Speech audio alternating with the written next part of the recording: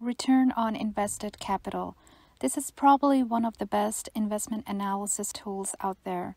A lot of investors like to look at the book value, the price per earnings, or the price per revenue of a business.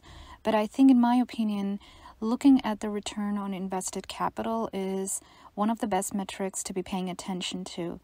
The return on invested capital is basically the money that the business is able to generate on the income that it's retaining in the business, and as well as all of its borrowings.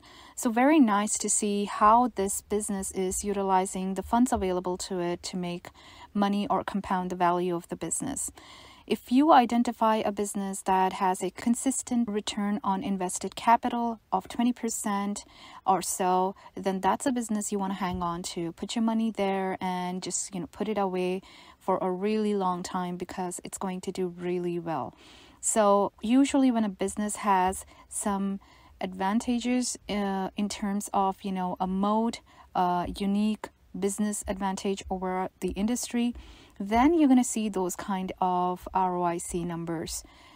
You need really good managers to be able to focus on this, to strategize and work out the best ways of compounding that money for the investor, for the shareholders.